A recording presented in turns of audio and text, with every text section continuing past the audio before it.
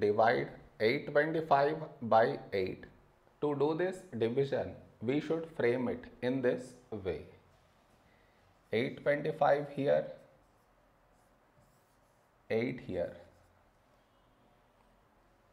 This is your step 1. Next, here we have 8 and here 8. When do we get 8 in 8 table? 8 ones 8.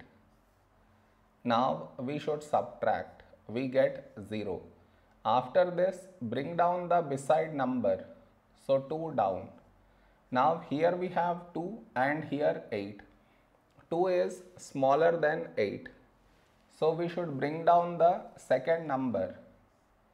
And the rule to bring down second number is put 0 here.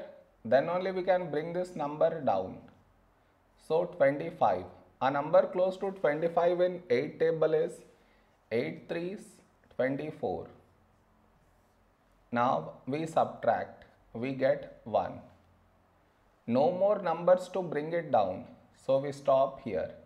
This is our remainder and this is our quotient.